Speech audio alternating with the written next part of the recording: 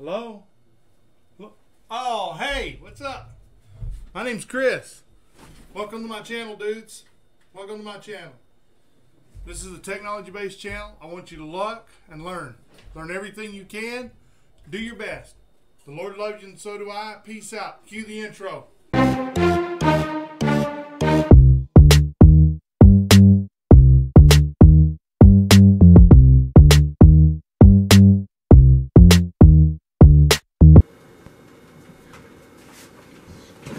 Hello everybody, it's Chris again, back with my second video, finally.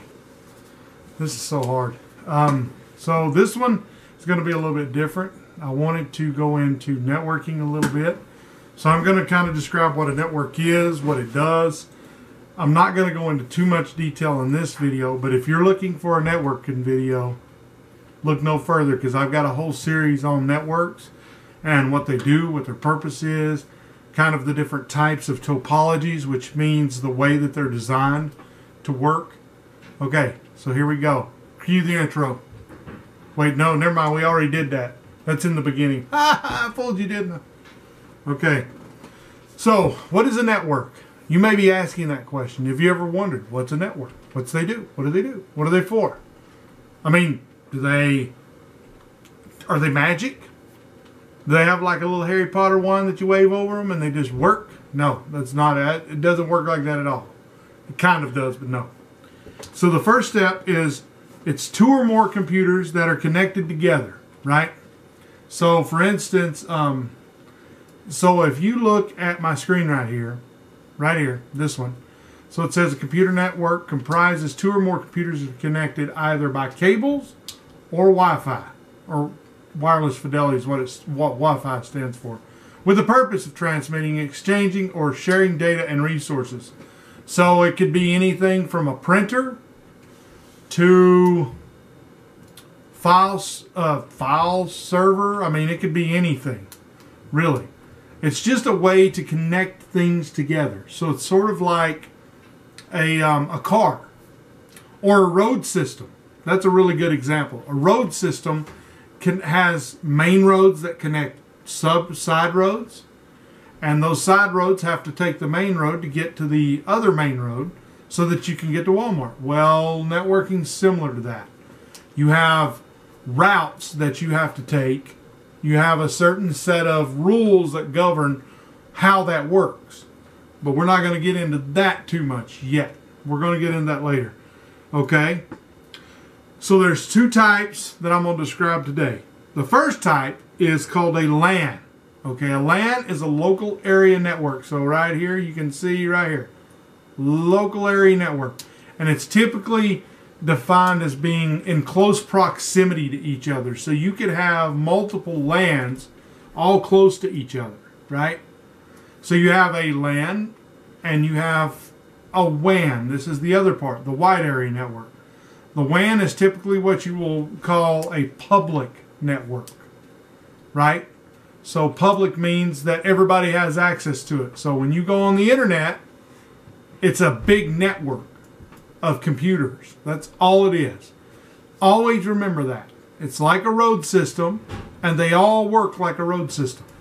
I mean, really, that's basically how they work. So it's interesting because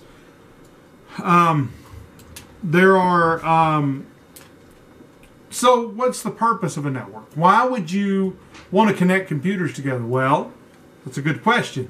The main reason is to transfer things. So let's say you need a file to go from, here, I'll just show you my network. This is my network. Basically, this is what it looks like right here. So I have Allo coming into my network, right? This is my ISP, my internet service provider. Whoops. Oh, shoot, we don't want to do that. Okay, so we have that, and then Untangle is my firewall. So on this side, this is the public side, the WAN. So all the traffic has to go through this line to get to the internet as we know it, right? YouTube is a bunch of servers. They're all, I mean, it's very simple. There's just a bunch of servers sitting out there somewhere in a data center, and we communicate with them. A bunch of computers communicating. It's still the same basic principles. Untangle is my firewall. So that's where, so let's say that you have traffic coming in from the outside, from this side coming in. What you don't want to happen is have stray communication coming through. So a firewall is sort of like building a brick wall, like what's behind me. It's like a wall, right? So you have a wall behind you, and in that wall, you poke little holes, right? So that traffic can flow through the hole it needs to flow through. Those are called ports, but we're not going to get into any more of that right now. Okay, this is the LAN side. So within this firewall, there is routing going on. It's routing from the internal address, internal interface, to the external, right? LAN, WAN. LAN is internal, WAN is external, right? Okay, so if you look here, it goes into a switch. This is my Dell switch. I have an enterprise level switch, and within this switch, it does a bunch of little things. We're going to discuss that way later, but basically, it just takes traffic and moves it from one place to the next, right? So on this one side right here, this LAN side, this will connect to one of the ports. All the traffic flows through this switch to that one port. Okay, if you look up here, this is my virtualization server. So I have a machine, it's a Dell T410. That's what I have running my virtualization server. 64 gig of RAM. I think it's got like 2.73 terabytes of storage in a RAID 5. And then it has another RAID 1, which we're not going to get into much, is a mirror image of each other. That runs the OS, the operating systems that I put on here, right? So the mass storage, I have what's called I guess you'd call it a NAS, or network attached storage server. It's called TrueNAS. That's the name of the server. So that server, it takes a file system, and it allows me to share files. I can send files to the server or retrieve files from the server. Right?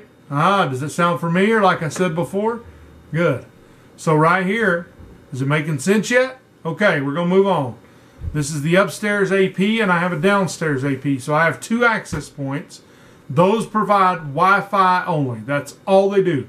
They have a pass-through Ethernet that will allow you to pass through the data signal, but I don't use that. I just use them as a wireless point of access. That's all I use.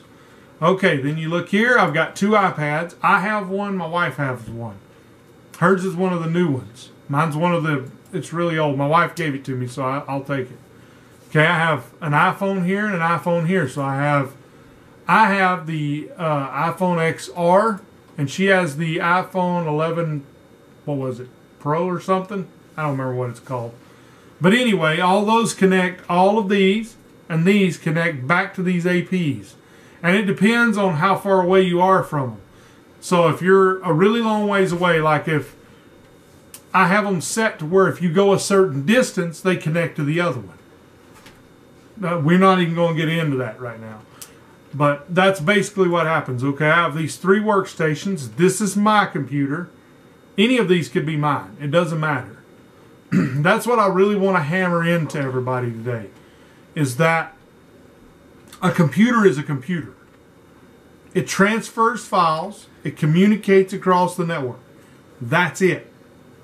They don't do anything special. They just communicate. That's on a network-wise, that's all they do. Okay, right? So you can transfer files, like we said in the beginning, and that's what I actually use this virtualization server for, like I said before. So, these other 2 computers are my son's computers. They do the same thing. They transfer files across the network, or they pull files from a server, right? They transfer to and from a server, back and forth. That's basically it. That's all there is to a network. Basically, that's what I wanted to tell y'all today, is that it may seem complicated now, but trust me, you will get it. Okay, so that brings me to my next point. What I wanted to really focus in on today was encouraging each and every one of you. Don't ever let anybody tell you that you can't do it, or that you're not good enough, or that you're not smart enough. Ever. Don't ever let anybody tell you that. You are smart enough. God has given you the ability to be anything you can be. So here's my challenge to you today. Go out and make your dreams come true. If you have a dream, pursue it.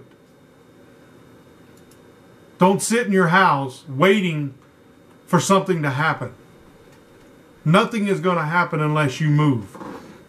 Okay. Peace out. God bless y'all. I love you, and so does the Lord. We'll talk to you next video. Peace out.